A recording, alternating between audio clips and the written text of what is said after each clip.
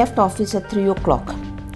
At 3:15, she had called up. Near Chanakyapuri, she called me. Near Ashoka Hotel. So we calculated by 3:30 she should have been here. 3:30 when she didn't turn up, he rang up, and I had just gone to the washroom. When I come, he said, Soumya is not picking up the phone, which was unusual.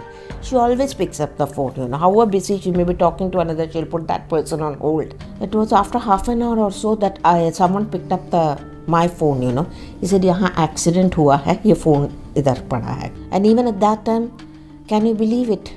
Till her cremation hour was over, we didn't know it was a murder.